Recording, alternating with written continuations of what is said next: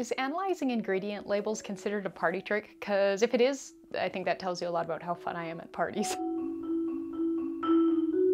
Hey V's, I'm Marie from Humblebee and Me, and today I wanted to kick off what I'm hoping will be a new series around analyzing ingredient labels of store-bought products. This is something I really enjoy doing. I really like going into drugstores and Sephora and turning over boxes and bottles and tubes and reading the ingredient labels and trying to figure out what they've done. Evaluating and learning how to evaluate the ingredient list of a professionally formulated product is not only a good way to improve your skills and knowledge as a formulator, but it's also a great skill to have if you also still like purchasing skincare products and cosmetics. I'm envisioning this series looking at a variety of different products, some that I'll choose and hopefully some that you guys will suggest. Different products will, of course, bring up different questions. So as we look at a variety of different products and different ingredient lists, we can really learn a lot. So today I wanted to start by looking at a product I really like and have really enjoyed using and have purchased more than once. Also,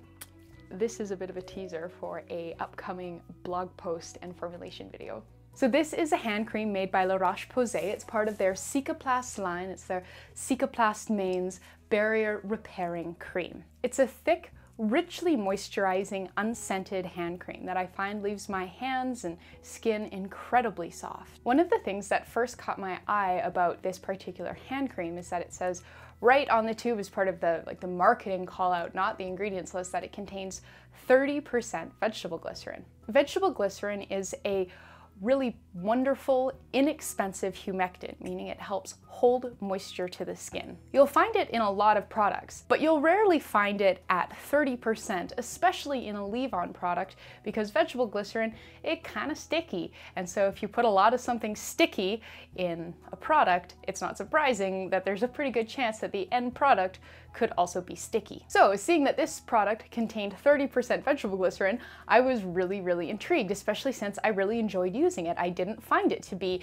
annoyingly sticky or tacky. So let's start by taking a look at that ingredient list. All things considered, this is actually a pretty short ingredient list. One of the most important things to know when looking at an ingredient list is knowing that ingredients are listed in descending order, sort of concentration or amount of use. So we know that there's more water in here than glycerin, and then we know that there's more glycerin than there is butylene glycol, and so on and so forth. Since we know that this lotion is an emulsion, we know that there's going to be a few things that we're going to want to sort of find in the ingredient list, a few jobs that need to be done, and so let's find the ingredients that do those jobs. We know that there's going to be both an oil phase and a water phase. We know there's going to be an emulsifier, and we know there's going to be some sort of preservation system in there as well. In addition to those 4 essential jobs in a lotion, we can also start to perhaps form some hypotheses based on our experience with the product. It's a pretty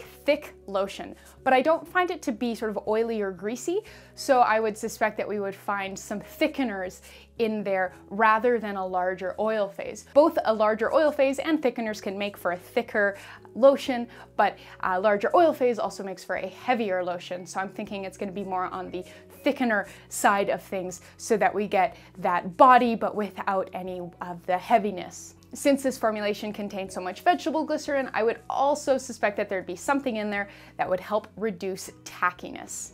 So let's start breaking this ingredient list down. We can see that the first ingredient is water, which is not at all surprising.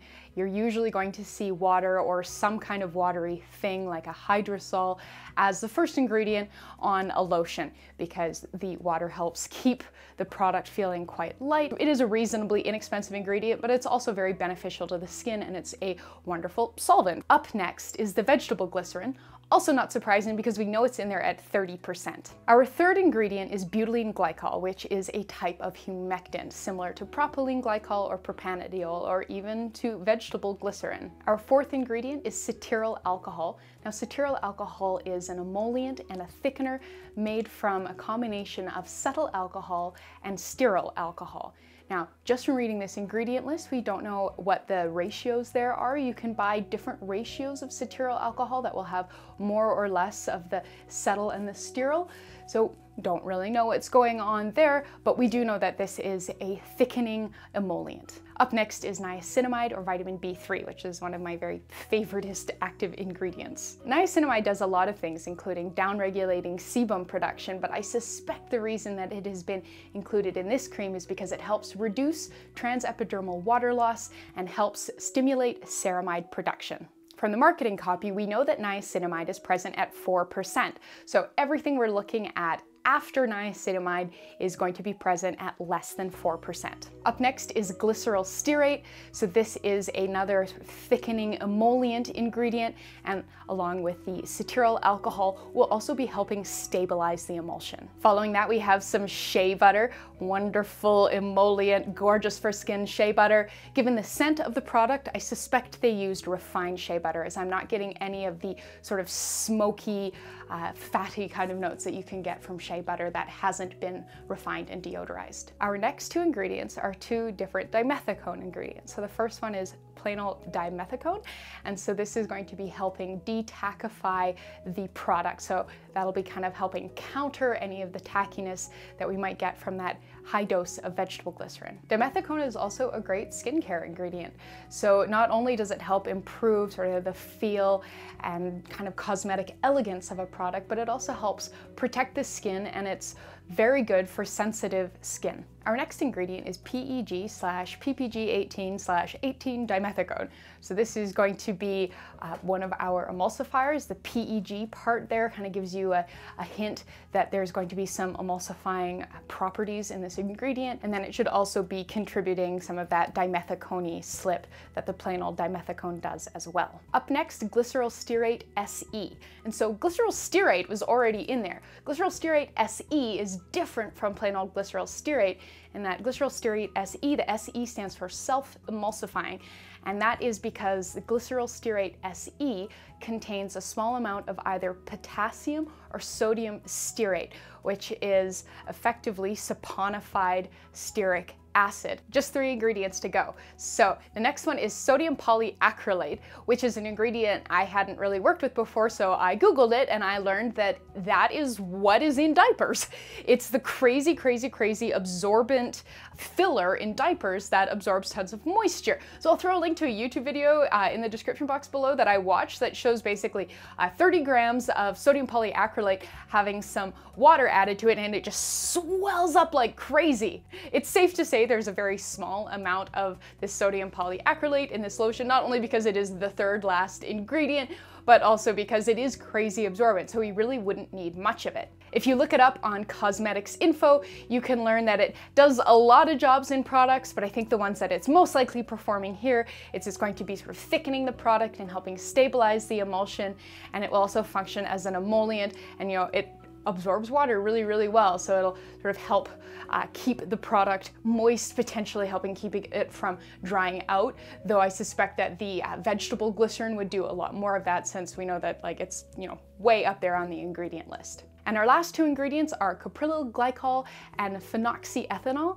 Those 2 ingredients might sound familiar. Those are the 2 ingredients that we find in Optiphen, which is a preservative. So while we can't necessarily say that they used Optiphen as their preservative, they definitely used the same ingredients that Optiphen uses as their preservative. It's also worth noting that the performance of those 2 preservative ingredients is going to be boosted by the water-locking powers of the vegetable glycerin and the butylene glycol. Strong humectants like that help lower water activity. I will throw a link to an interesting article about that in the description box below. And so that's pretty much it. We found our 4 phases. So the water phase is going to be the water, the glycerin, and the butylene glycol. In the oil phase, we have a selection of things. The cetyl alcohol is the largest, most used ingredient. After that, we have the glyceryl stearate, the shea butter, and the dimethicone, all good emollients. Our emulsifiers, which are oil soluble, are the PEG dimethicone and the glyceryl stearate SE. We have some sodium polyacrylate, which is going to be further stabilizing the emulsion along with the cetyl alcohol and the glyceryl stearate. but it also is going to be, further adding to the emolliency of this product. And then we have our preservatives, the caprylyl glycol and the phenoxyethanol. So that's about it. Hopefully you found that interesting and maybe a little educational. And yeah, if you have any products you'd like to see me sort of do this for, please leave them in the comments below. But yeah, thank you so much for watching. Please subscribe, please click the thumbs up. I hear that's a good thing. And yeah, make sure you're checking out that description box for some helpful links, and please check out my blog at humblebeeandme.com. But thank you so much, and I'll see you next time.